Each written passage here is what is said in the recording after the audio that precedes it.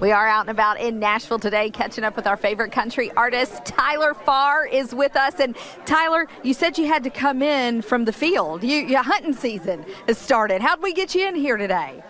I love y'all. You love it. We love to hear that. You love country music too. I do. Right? This comes first. Hunting just barely back there behind it. Just a side gig? Yeah. You've had a lot of gigs along the way. Let's see. You short order cook, right? You did some construction work. Yep. You did some landscaping. What else? Name them all. O'Reilly's Auto Parts, Taco Bell, Abercrombie & Fitch. I did get fired from there for dipping. Oh, for dipping. Yeah, not allowed. On the job. They don't like that in Abercrombie. Can't do that. Sportsman's Grill of 21st. A recreational therapist at this place in Missouri with kids with affect disorder and trauma. Wow. Bouncer at Tootsie's. Is this your favorite?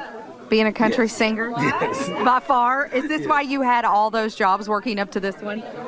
I think that I just did that. The Lord had me do that, so he said, you know what, I'm going to make him as humble as possible so he will never take it for granted. And you don't do that? I do not. I will say that. New album out in February. Yep. Single comes out in February.